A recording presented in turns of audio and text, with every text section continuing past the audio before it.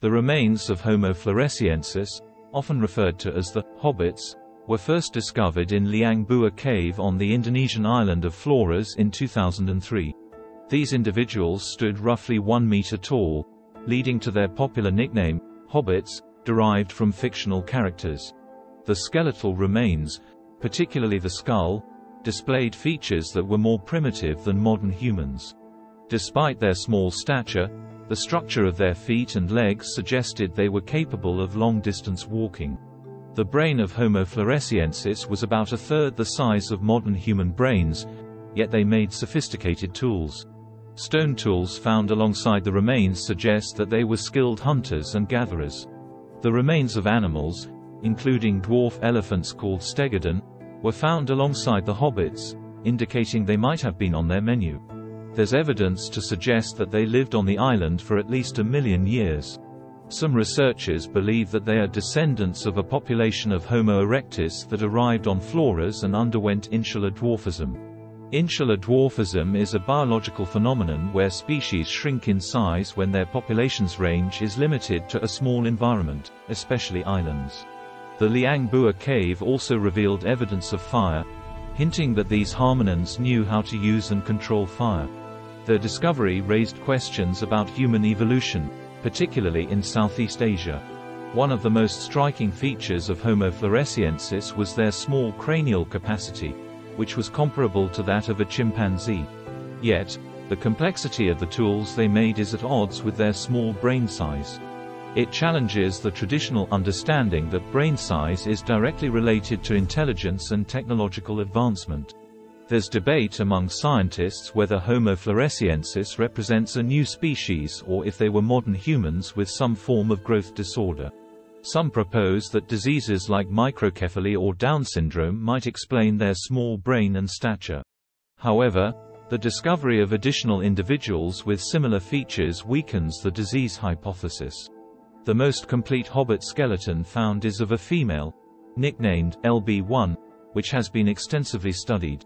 The shape and structure of her wrists are more similar to those of African apes than modern humans. Evidence suggests that Homo floresiensis coexisted with modern humans for tens of thousands of years. There are local legends on Flores about small, hairy people called Ebu Gogo, which some believe might be based on memories of Homo floresiensis. The last known remains of the hobbits date back to around 50,000 years ago. One theory for their extinction is competition with modern humans who arrived in the region around the same time. Another theory points to a massive volcanic eruption on the nearby island of Sumatra that might have caused a prolonged volcanic winter. The hobbits' small size might have been an advantage in dense jungles, allowing them to move swiftly and stealthily. Their teeth show evidence of a varied diet that included both meat and plants. Homo floresiensis had extremely long arms relative to their height, similar to the arms of Lucy, the famous Australopithecus afarensis. The discovery of the hobbits has prompted scientists to re-examine other small-sized skeletal remains found in Asia. There's a possibility that other islands in Southeast Asia might have hosted similar dwarfed human populations. Despite the numerous fossils discovered, the lineage and ancestry of Homo floresiensis remain uncertain. Some believe they might have descended from an early migration of a primitive Homo species out of Africa.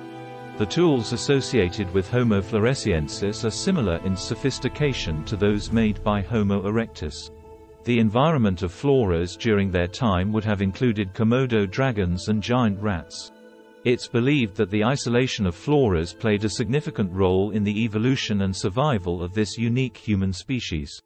Their discovery underscores the importance of Southeast Asia as a critical region in human evolution.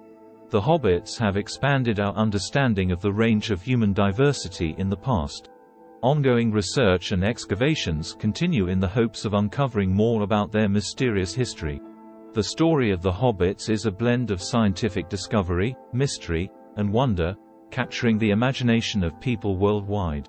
While many questions about Homo floresiensis have been answered, many more remain, making them a continued focus of anthropological research. Thanks for watching. Please like and subscribe for more such videos.